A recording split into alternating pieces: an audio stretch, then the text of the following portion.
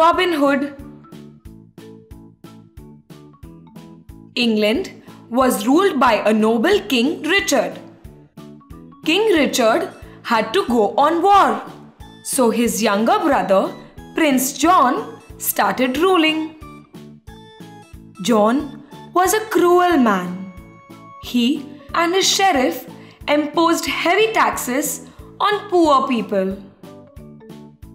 Those who were unable to pay taxes were thrown in prison. Their farms and houses were taken away by John and sheriff.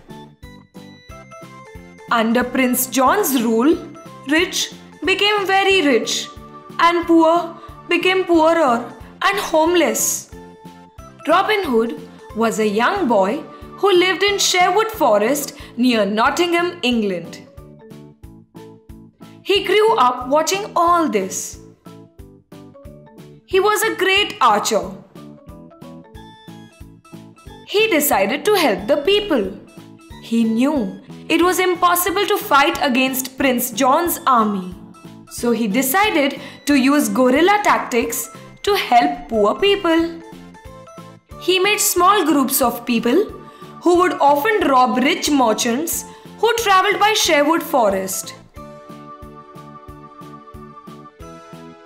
He would then distribute the money and other valuables amongst the poor.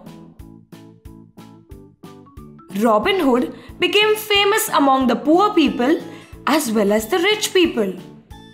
Merchants were scared to travel by the forest. All the merchants gathered in Prince John's palace to complain about Robin Hood. Prince John asked the sheriff to look into the matter. Sheriff gathered his men and searched into Sherwood Forest for Robin Hood. But they failed to find him.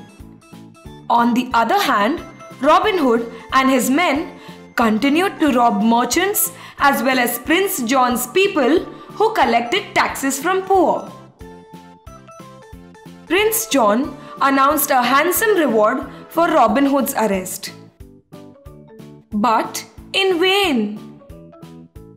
The sheriff was aware of Robin Hood's archery skills, so he came up with a plan to catch him.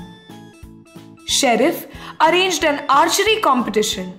He was sure that Robin Hood would definitely participate. Robin Hood told his friend Little John, "I will definitely participate in the archery competition." His friend Little John warned him that it was a plan laid by the sheriff to trap him. "Everybody knows that you are a great archer, Robin, so you don't need to go and prove anything to anyone."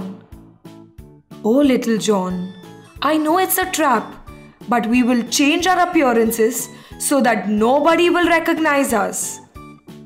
The next day, Robin Hood, along with his friend Little John and few other men, reached Nottingham to participate in the competition. As Robin Hood had changed his appearance, nobody could recognize him. One by one, people took their chance at the archery competition. Now it was Robin Hood's turn to shoot the arrow. He took aim and hit the target. He took 3 shots and all of them hit the target. The crowd started shouting and cheering for the unknown archer. Sheriff immediately told his men, "He is Robin Hood. Nobody can hit the target like him. Arrest him immediately." On Sheriff's command, his men arrested Robin Hood. Prince sentenced him to death. But Little John and his other men suddenly attacked Prince John and put a sword on his neck. They demanded to release Robin Hood. Prince John told the sheriff to release Robin Hood. Robin Hood and his friends returned to Sherwood safely. One day, Robin Hood and his friends were sitting in the forest. They saw a group of old people passing by. They were carrying gold with them.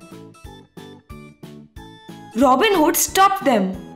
The old people said, "This gold is for King Richard. We are his friends." Robin Hood let the people pass and said, "Anyone who is King Richard's friend is my friend." One of the old men removed his traveling hood. He was King Richard himself. Robin Hood and his men were happy to see the king. They told him how his brother and sheriff were troubling the poor people. King Richard said, "I have heard some stories about them. Now that I am back, I will take things in my own hands." King Richard, along with Robin Hood, reached Nottingham and arrested the cruel prince and the sheriff. King Richard thanked Robin Hood for taking care of his people. Robin Hood promised to help the king whenever he needed. Robin Hood and his people returned to Sherwood happily.